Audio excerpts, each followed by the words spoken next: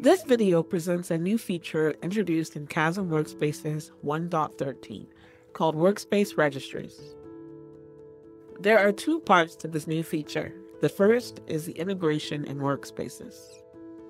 Instead of having to install all the workspaces when you install Kasm, you can now selectively install workspaces afterwards. By default, the official Kasm registry is pre-installed. This is a default install running on a Mac Studio. Not all workspaces are available on ARM64, which is why some aren't available for installing. When installing a workspace, the widget at the top will update with the approximate space requirements. You can delete registries, including the default one.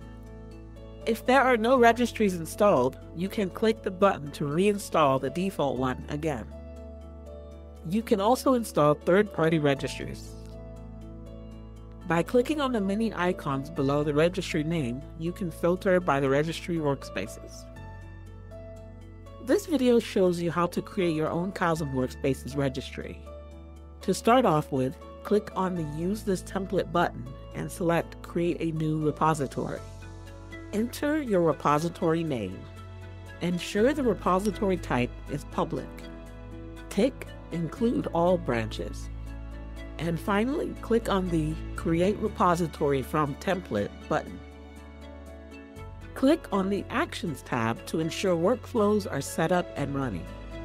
If you see something in this table, it's working fine. Go back to the Code tab and click on the Site folder. Click on the next.config.js file. Then click the Edit button. Update the file with your own values. Detailed information on the option is in the README file.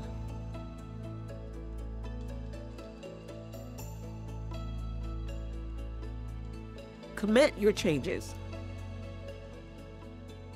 Go to Settings, then Pages. Make sure the branch is set to GH Pages. Go back to Actions to check on the progress of the workflow. Once your config update has finished, it will start building the site. Once Pages build and deployment has finished, your site is ready. Go back to Settings/Pages, then click on Visit Site.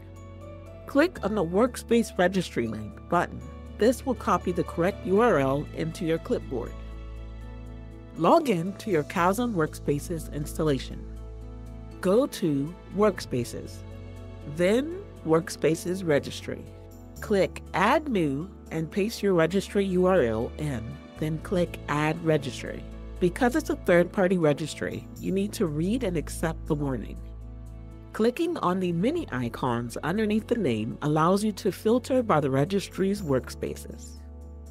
When creating registry workspaces, it's possible to do it all in the online editor. If you are adding multiple workspaces, it's easier to clone the repository and make your changes in your preferred editor. In this example, I'm using Visual Studio Code.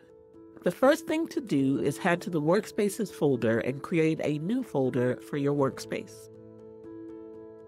For this example, I am creating a workspace for Visual Studio Code. In Visual Studio Code, add a new file and name it workspace.json. When creating your JSON file, a good starting point is to copy and paste the details from the included Chromium workspace example. The JSON schema is available in the README in the repository. It lists all the available properties and whether they are required or not, so make sure you read the details carefully. Next, add an image for the workspace. It should be square and at least 50 pixels by 50 pixels. The name of the file must match the name specified for the image_search property in the workspace.json. Your workspace is now complete. You just need to commit your changes. Go back to your repository and click on Actions to check your progress. Once it's complete, go to Settings, then Pages, and click Visit Site. Your new workspace should now show up. If it doesn't, try clearing your cache or using an incognito browser.